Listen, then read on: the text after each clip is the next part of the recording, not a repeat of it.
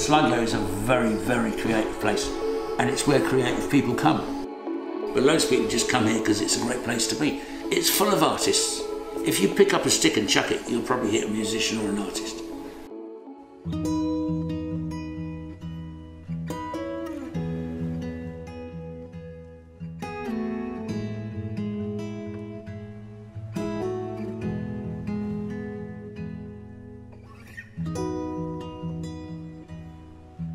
They're hand printed, which is the main thing, mainly to look like an old map. Now, having a very old map is one thing, but having maps that have new information on them is another thing. Now, all of these, the information on the maps is predominantly modern. So that's kind of the difference with my maps and other maps.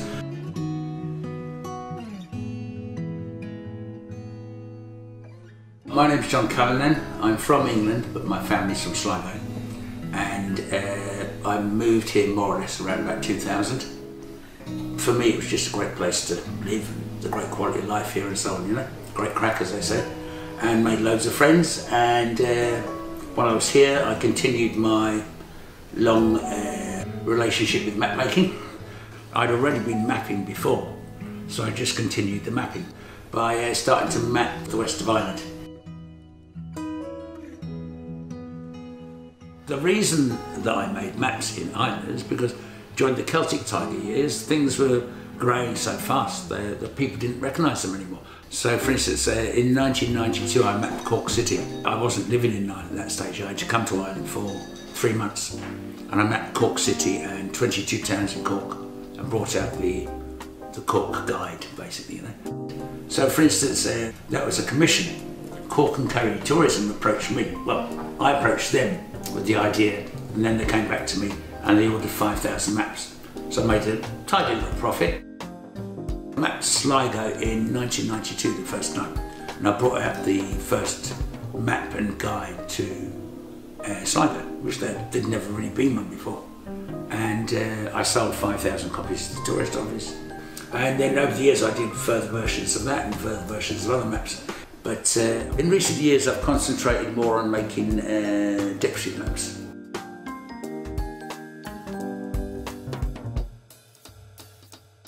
So this is my favourite map, and it's the one that people seem to like most, and it's called the Pubs of Sligo Town Centre. It's got pictures of all the pub fronts, and it shows the pubs that were open prior to the pandemic. So I made a note here saying that in 1998 Sligo had 104 pubs, by 2008 there were 52, and prior to the COVID lockdown, 27 public houses and bars. But yeah, it's quite a nice map. It's one of my favourite ones because it's quite decorative and it has information as well, you know. Absolutely stunning, John. Thanks, nice of you to say so. Just fantastic. What would you think about maybe putting it somewhere up here? Looks good to me. How's that? That's very nice. That's a kudos that it deserves from both here, looking into the pub here. So certainly with Hargadon's, you know, ye old Irish pub, 153 years, has walls that are covered with memorabilia with regards to some of the wines and spirits and merchant wares that would have been sold in the pub. But in recent years, we've allowed the walls to tell some different stories. We've had some fascinating characters across the threshold here. You know, we have created a very careful and carefully curated collection of photographs and stories on the walls. And I think they tell the story of the pub. I suppose in a way, very much the story of the town.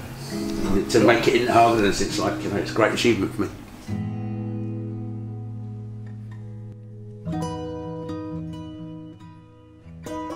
For me, maps are, as a traveller, because I've travelled all over the world and gone to places, and I like getting involved. Making a map is a way to get involved, and especially I like the idea of actually going somewhere and getting to know it a little bit, rather than just from the tourist perspective. So knowing every street and every alleyway. If I go to a place and make a map, it's not enough for me just to draw the map based on other people's maps. I need to go out there and check the information. I have a folding bicycle with a magnet on the wheel, and basically I can measure distance, and then I have a lensatic compass. It's actually a ship compass that I can hold to my eye and I can take an accurate reading of the angle. So basically I just ride around all the streets and I measure angle, distance, angle, distance, angle, distance. Then I draw it onto the computer and then I turn it into a graphic.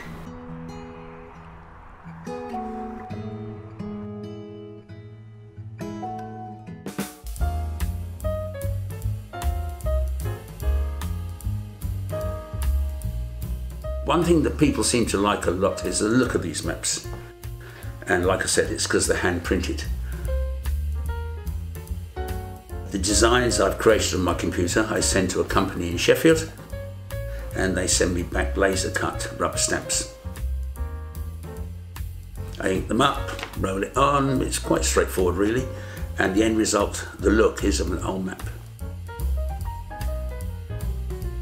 They're just one colour, they're easy to read, the paper's good quality, they look good. So I'll look in maps that have new information. Another thing, I put a stamp on the bottom, an embossed stamp which says John the Map. That's something else that people like. I think it's a nice touch. I've got a few fresh off the press, would you believe? There's all sorts here. I've got Donegal, Spanish Armada, the Clannans of Ireland. This is one of all the family names in Ireland. This is actually my pride and joy, which hasn't even been printed yet. This is my pièce de résistance. This is my masterwork. This is Finta nach Éireann, and it has all the family names of Ireland within each county. As you can see, it's littered with mermaids and ships, and just to make it decorative. Oh, well, this start the counties now. We've got County Leitrim, County Roscommon. This one's got Cathy Jordan playing the guitar, a woman from Scramogue and plays with Dervish, and I've put her in there because she's almost like the patron saint of Roscommon. The Wild Atlantic Way, this is the Surf Coast, which is Sligo, Leitrim, Mayo. So once again, more mermaids than you can shake a stick at. Strandhill and Calera and Ross's Point, the two main resorts of Sligo. Plus another mermaid here, there's plenty of mermaids. It's littered with mermaids. It's a labour of love. I've been coming to Sligo all my life. I think I first came here in about 1958. I was only 2 years old.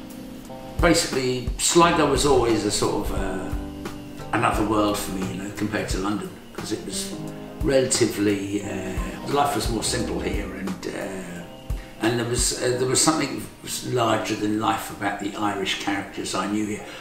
It is a great place to live because the music scene's so good, there's so much art, there's so many very pleasant people, and we're surrounded by some of the most beautiful landscape in Ireland. It opens out into the Atlantic, and you've got Ross's Point, and you've got Strandhill, and you've got the glistening water.